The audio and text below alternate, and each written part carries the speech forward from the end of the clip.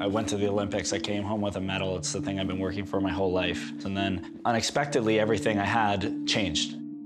For the last 2 years, I was stuck in Russia because I didn't have any partners and any possibility to continue my skating career. Though separated by over 6,000 kilometers, Dylan Moscovitch and Lubov Ilyushechkina found themselves facing the same career crisis. Lubov had split up with her Russian skating partner in 2012. Dylan's 5-year partnership with Kirsten Moore-Towers ended shortly after the Sochi Olympics. Luba, that was perfect. That was perfect. Luba and I are both very driven people. That's, a big part of who we are. I think we both feel like we had unfinished business in the sport. We hadn't fully realized our potential. I just want to show the people what I can do. Dylan contacted Lubov and suggested they get together for a tryout. Our first day, we did a really nice throw double, and she landed it. While she was landing, she was like, tasty, smells like triple.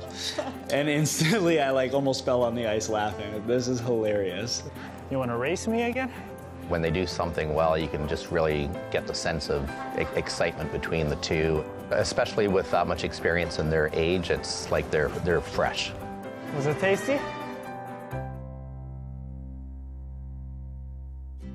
Lubov was granted a Canadian visa to train with Dylan, but there was a complication because before they could compete together for Canada, she needed her release from the Russian Skating Federation. We got a lot of mixed messages, and we didn't know how long it would take, if it would happen, and it was a lot of back and forth, a bit of a roller coaster ride emotionally, training every day hard and not knowing what would come next for us. In October, the release finally came.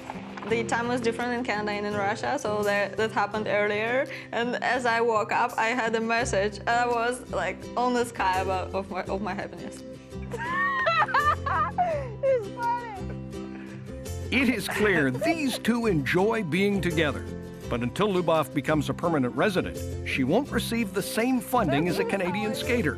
Dylan's personal savings are bridging the gap. He supports me in everything. I cannot find something what he didn't do for me. He can find a key to my mind to put me in the right track. I really feel Luba and I have something to offer the sport. I think, we have the ability to push the sport in certain directions.